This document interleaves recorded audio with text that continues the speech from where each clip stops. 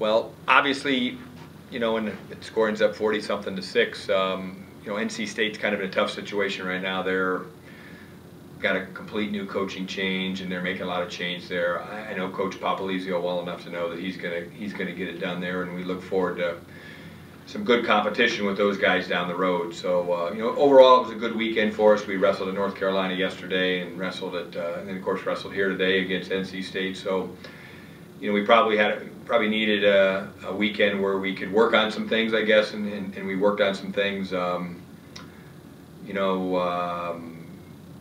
We're kind of in the fourth week in a row here. I kind of call this the grind, and we've got one more week. We got a big weekend next weekend with Maryland on Friday, and then of course Oklahoma here on Sunday. So we get a little time off after that. So we've kind of called this part of the season the grind, and it'll be 5 weeks in a row, and we're just looking ahead to finishing out our middle part of the season out here next weekend strong. So any questions?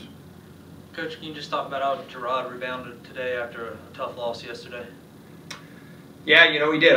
First off, I give him a lot of credit. I give him a lot of credit for kind of sucking it up. We had to make weight 2 days in a row. He obviously didn't feel good yesterday. Not that that's an excuse, because it is an excuse, and he has to figure out how to get it done when he didn't feel good, and he didn't feel good, and so he's got to get a little tougher mentally there. He just wasn't real tough mentally yesterday, and to rebound, and we got back late last night about 9 o'clock, and he had to get a workout in, and then he had to come in and make weight this morning, and I could tell he didn't feel good. He didn't really want to be here, but then he went out and put together a great performance today. So it's a process, and I think with Gerard, when Gerard has something to prove or is on, he's really, really good. But he obviously wasn't against North Carolina. And that's not taking anything away from the North Carolina wrestler. He obviously had a great weekend. He beat the UVA guy on Friday night, and he beat the Virginia Tech guy on Saturday. So good for him.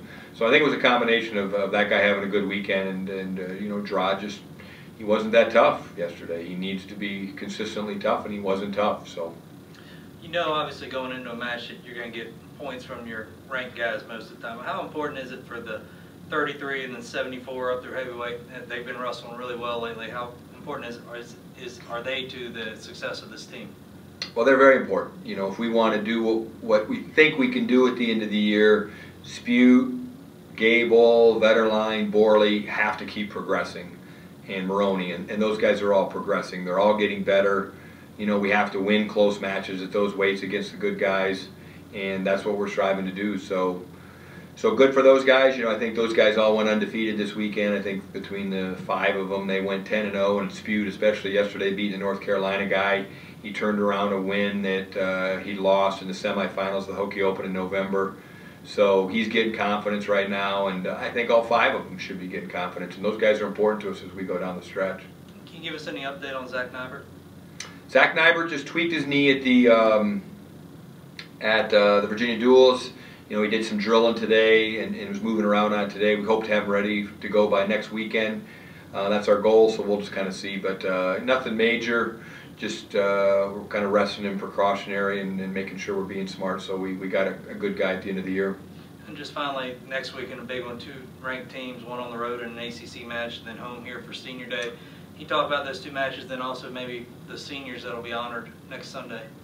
Well, yeah, Maryland is defending ACC champs, and anytime Maryland and Virginia Tech get together, we get their best effort, and they're a little down right now. They've had some guys out, but now they've got everybody back in. So we're expecting a war Friday night at Maryland, and then we got to get in the bus Saturday morning and come back to Blacksburg and get ready for Oklahoma. And Oklahoma's kind of the same way. They've had a few hiccups lately, but the way we match up with Oklahoma, they're very dangerous, very dangerous. So we have to be ready to go for those guys. And we've got Maroney, like you said, with the seniors.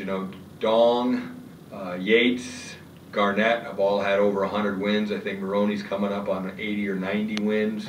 Those guys are all, those are the guys that are kind of the pioneer of the Dresser Roby era, I guess, in terms of those guys came on board with us very early in this process, and so it's going to be a good day, but it's going to be a sad day to tell all 4 of those guys goodbye at Castle. So we want a lot of people to come out and thank those guys.